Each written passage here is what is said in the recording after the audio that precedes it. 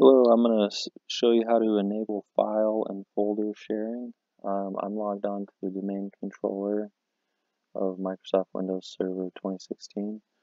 So if you go here on your taskbar, just right click your connection icon and open Network and Sharing Center.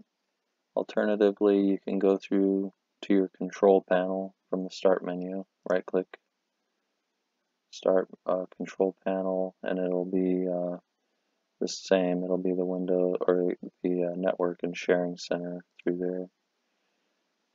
At any rate, go up here, click on Change Advanced Sharing Settings,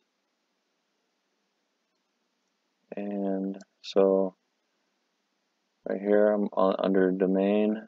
Notice the arrow is up, so I'm able to view the options below it. If you click on that, it goes away. So if yours didn't automatically open up, then click on that. Turn on Network Discovery and turn on File and Printer Sharing. And then scroll down, you're going to click on All Networks.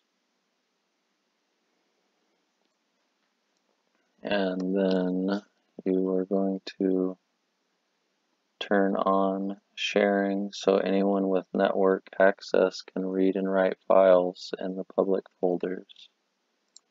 Click on that and save changes.